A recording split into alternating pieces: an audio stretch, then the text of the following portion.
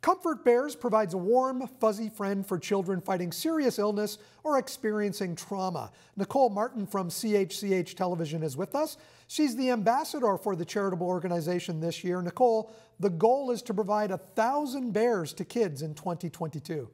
It absolutely is. And we are well on our way at this point. We've delivered hundreds of bears so far this year, and we're only into March, which is fantastic news. What does it cost to get these 1,000 bears to the children?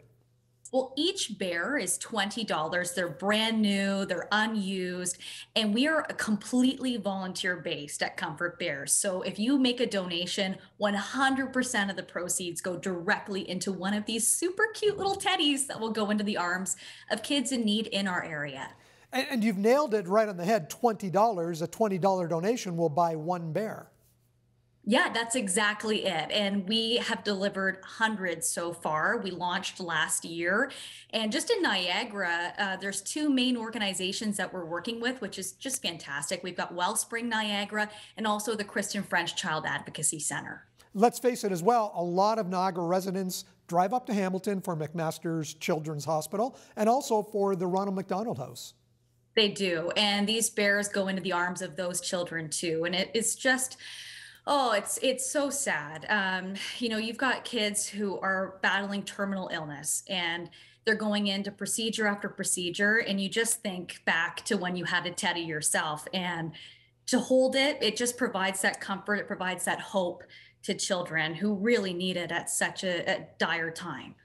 Nicole, I'm curious, as ambassador, have you had a chance to visit one of the locations and see the Comfort Bears used for support?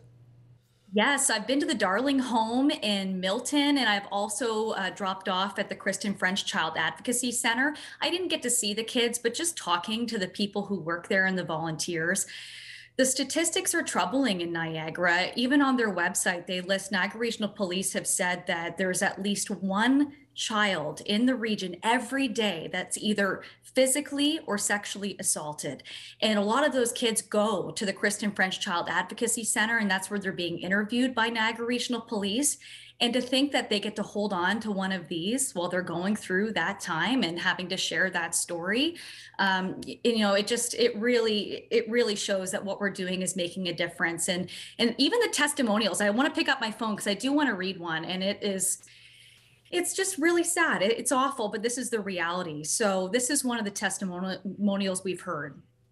Upon entering the home, a victim services volunteer saw a child sitting next to her mother who had just endured domestic violence. With broken bones, the child would not leave her side. When given the Comfort Bear, she gave it an immediate hug and was heard saying, "I will never hurt you."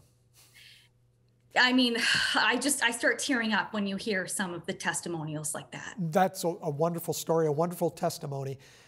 Some of these children may not have ever had a teddy bear of their own before because of the upbringing in some of those homes.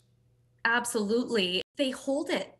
They give it a big hug. And to think that this might be their one piece of comfort that they have, it's pretty amazing that just this alone makes just such a huge difference.